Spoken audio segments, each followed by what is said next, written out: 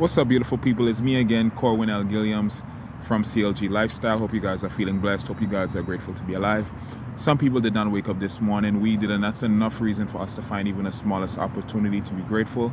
If you have not checked out any of my videos, please do. If you're following me on Facebook, just go to my Facebook profile and scroll up or down on my page and you'll see all my content.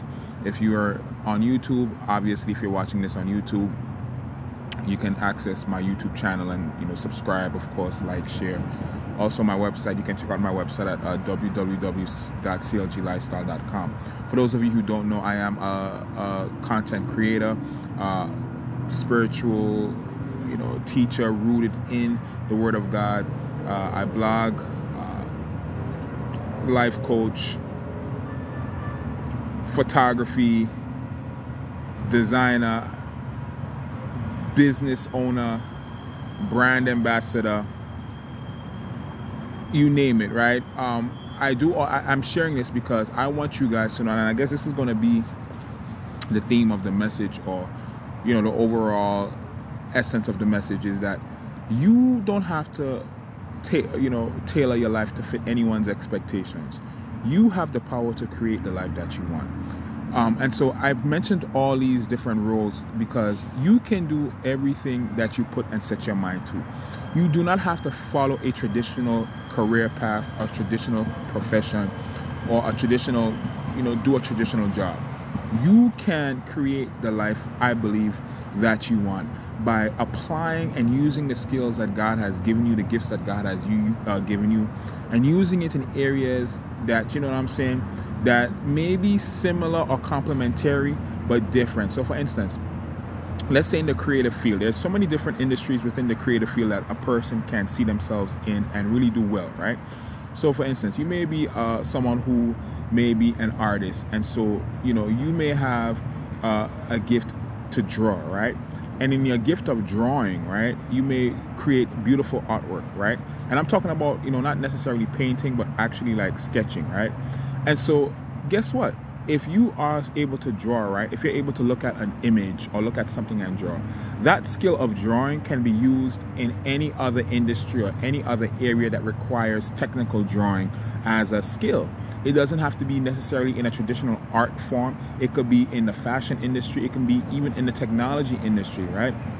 A lot of people don't understand, there are so many sectors and so many areas, categories within certain industries that you can really, if you do the research, right, that you can really find and discover a job or a career, right? While still, if you are a person who's entrepreneurial, if you are someone who, desires to have and do your own thing, you don't want to work a 9-to-5 for the rest of your life, that's fine. What I'm saying is, and the reason why I mentioned all those roles that I mentioned before in the video, which was intentional, right, is to let you know that you can do as much as you're able to do. You can stretch yourself to do whatever it is that you need to stretch yourself to do to become, right? One of the reasons I've been able to do this is because of my identity, right? Coming into the truthful perspective as to who I am, as to who God created me to be. In such revelation, I've realized that wow, this world and how we've been trained and taught, they really try to dumb you down. They really try to make you feel that, they try to train you, or should I say brainwash you, or have your mind conformed to their ways of doing things, right?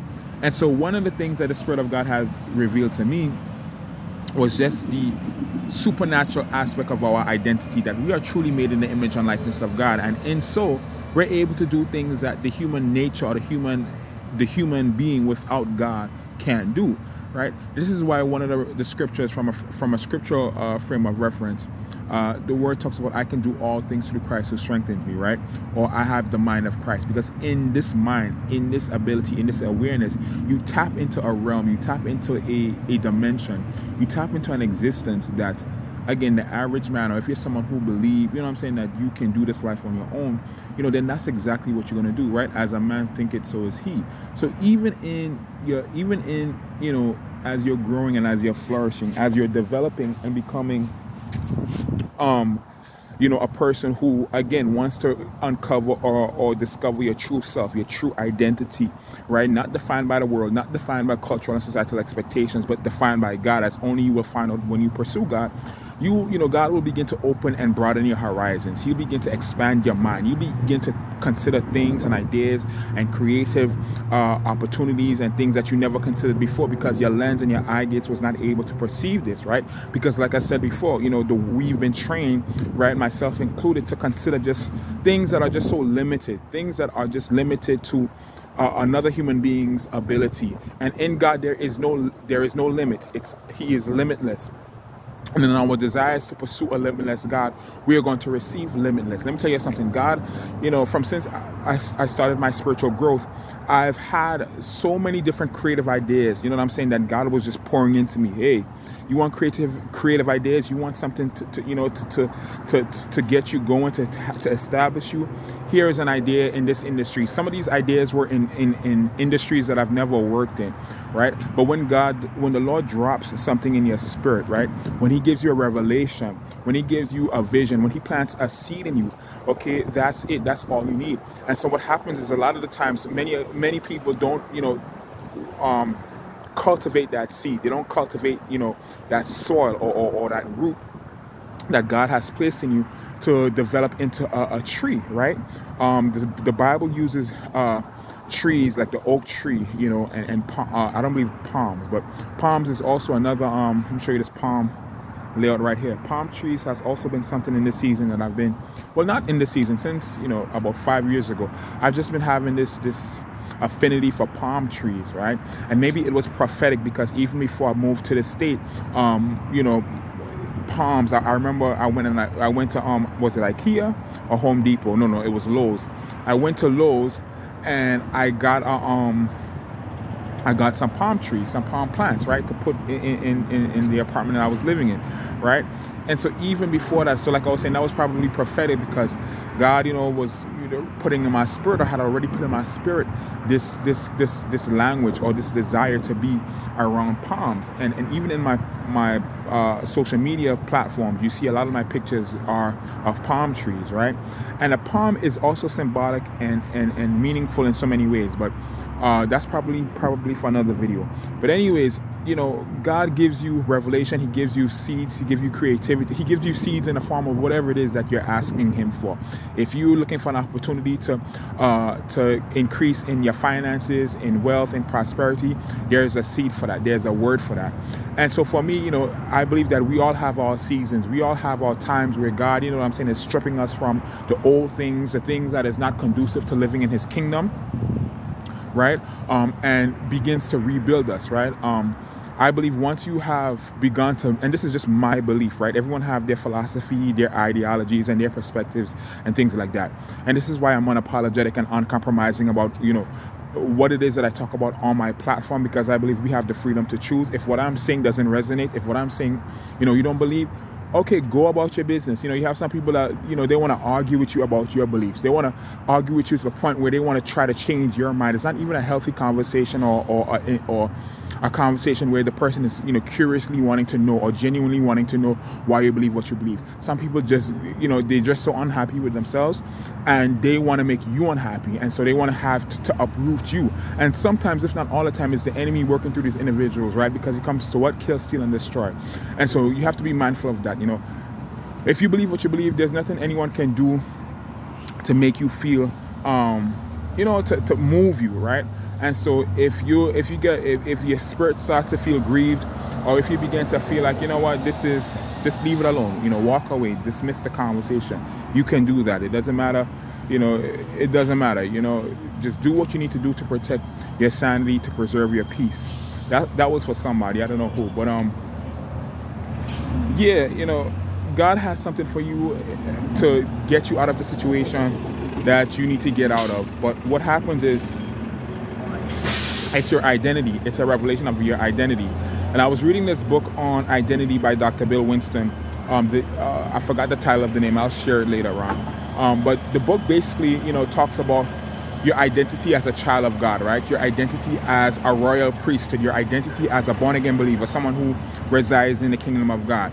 And what the enemy, because the enemy understands the power in our identity and the revelation of our identity, meaning when we truly know and believe who God says we are, because it's one thing to read it in the word, and it's another thing to believe it and become it. And so the enemy, one of the strategies of the enemy, right, is that he attacks your royal identity, right? And he does this in ways where you'll be surprised. You don't even realize that the enemy is attacking you. So one of the things that, the enemy uses to create contention and strife and all these type of things in your life is like creating strife and situations for you to respond in ways that does not align with the character of a king or the character of royalty, right? And not saying that, things don't happen where, not saying things don't happen where, where, you're human and the human nature gets involved and you do what you do because you don't know any better.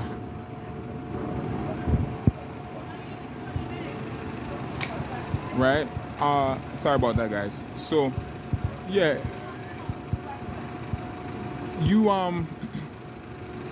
so yeah, one of the things, like I was saying, that the enemy does is he attacks your identity in ways, effectively in ways, because you are ignorant of your royal image, or you're ignorant of just the spiritual principles that you are to abide by, trust in, and adhere to if you claim to be a child of God, right? So a lot of things, when it comes to strife, confusion, contention, gossip, slandering, lacking self-control, living waywardly, living in fear, doing things that, your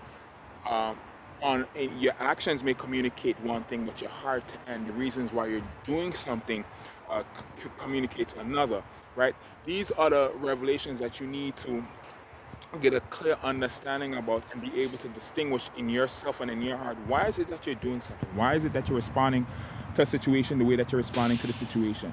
Are you responding out of fear, or are you responding out of courage? Are you responding out of righteousness, or are you responding because you're trying to prove a point, right? And so all of these things you won't necessarily be able to discern if you don't have the Spirit of God in you, right? And that's one of the ways that we're able to distinguish. And after distinguishing, being able to navigate, and after navigating, being able to make an absolute decision as to what's good and best for us, right? So I'm not going to keep this video too long. I'm going to round it up. And so, yeah, everything that you need, right? Everything that you need to get out of the situation that you're in, it's a prayer away, right? It's a desire away. It's a step away. It's a faith move away. It's an ask away. But if you feel like you're unworthy, if you feel like, that if sin or condemnation and shame has enveloped you so much that you don't believe God, that you don't believe that you're worthy, right, to be embraced by God, or worthy to be heard by God, then that's exactly what's going to happen for you.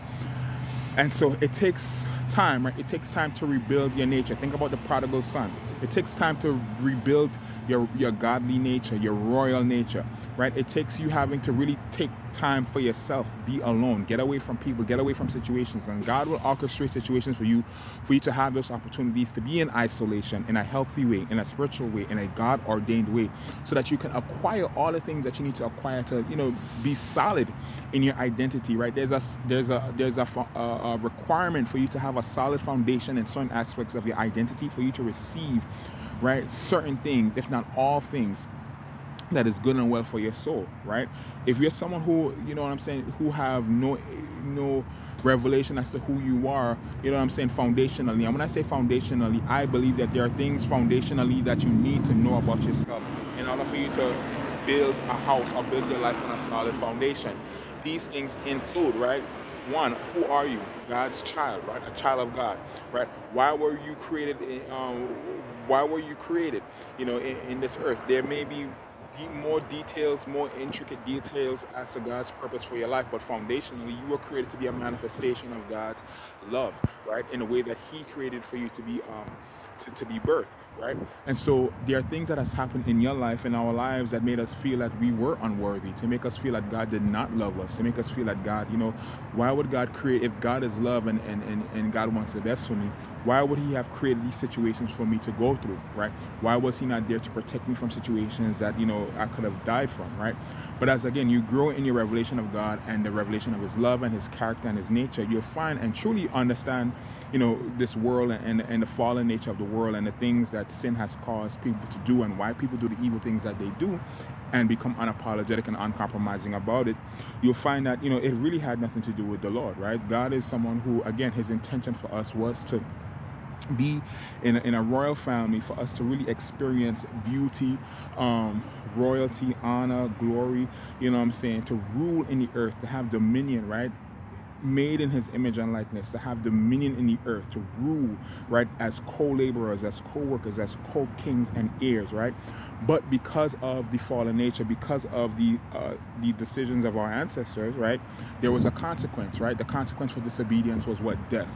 And so in the restoration that we've been given through Christ, we're able to be restored back to our original identity as a royal priesthood. But that also requires, a decision to be obedient, a decision to live a life that is worthy of the calling that God, before the foundations of the world, had called you to come into, right?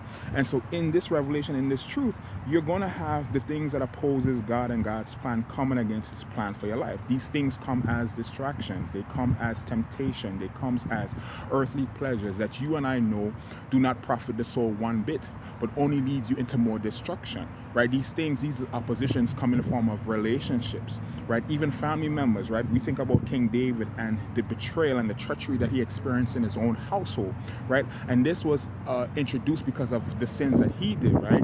I believe it was the sin that he did with Bathsheba when he committed adultery, right? There was a curse placed on his house, and the consequence of that curse was him having to first lose the child, right? He lost the child, right? But then the next generation with his son Absalom, there was just this division in his house, which was directly related to his disobedience, right? And so there are things that we have to go through in our lives based on what our ancestors did, based on what the people who came before us did. But God is faithful, God says, even though you went through this, even though your ancestors did what they did, I've made a way for you to be restored from the curse. Amen. I've made a way for you to be restored in your identity as my child, in whom I created to have no sin or no inclination to want to sin, right? And so as we're being transformed by the renewing of our minds, as we're being, renewed, transformed, restored, redefined, revamped, revitalized, born again, renewed by the Spirit, our lifestyle is going to change. Our mindset is going to change. The way we think is going to change. Our desires is going to change. We are going to become more aligned with God's will for our lives. We're going to have more of a clear perspective as to the things God wants for us, right? But in order for us to get there, there is a process, right? I always use this example. You don't go from kindergarten to high school. You don't go from high school to PhD, right? Okay, there is a process in learning, even on an earthly level. And it's the same way in the spiritual kingdom. Not to say that God can't accelerate your progress or accelerate your spiritual journey, right? He can do all things, right? There's nothing impossible for God. But we want to believe where our faith starts, right? We don't want to believe or ask for things where our faith does not match, right? So a lot of people be asking for mansions, but they still live in a room share, as opposed to asking God, let's say, God, let me get a studio first. I'm believing for a studio. I'm believing for a one-bedroom apartment. That's a step. That is a wise step to the bigger picture, right? So after you get your studio, after you get your apartment, after you get whatever it is, in the process, then your faith increases. Dr. Bill Winston talks about start believing for $1 on the street. You know what I'm saying? Stop believing, stop believing for something that's just like, and that's how you begin to build your faith. And faith without works is dead. Faith is the substance of things hoped for, the evidence of things not seen. So as you are learning kingdom principles, as you are being transformed by the renewing of your mind, as you are living in obedience, obeying the small things, the small directives, the small thing that the Spirit is saying, okay, give that man, you may have $5 in your pocket, right? And the Lord is saying, give that man $5. And you're like, Lord, this $5, you know, I was supposed to do this or whatever, and give it to him, right? These little instructions, these little opportunities that are there to test you and to really see where your heart is. Do you trust God? Do you trust the Lord with all your heart, mind, body, and soul? These are the things that, from my experience, I can't speak for everybody, but from my experience, these are the things that has happened that I know, you understand what I'm saying, that I know that it was the Lord, you know, again, developing my character, right? Having me, you know, being situations where it's like, okay, do you trust me? And so we all have to go through it, right? We all have to go through the fire. We all have to be tested. We all have to be refined. And it's not always pretty. It's not always comfortable. But in the end, you overcome. And in the end, the fruits of your labor, it shows. Okay? So with that being said, beautiful people, I'm going to leave it like that. I'm going to maybe come back on a little later on. Maybe a little later on. If I have something to say, I'll come on and say it. With that being said, beautiful people, thank you so much for watching. Check out my last publications. You can do so, like I said, on Facebook. You can go through my go down my Facebook page. You'll see all my videos. If you're on YouTube, you can go to my YouTube page as well, and get, you know, like, subscribe, all that good stuff. All right, with that being said, CLG Lifestyle, CorwinLGuilliams, it was a pleasure talking to you this day. Talk to you guys soon. Love y'all.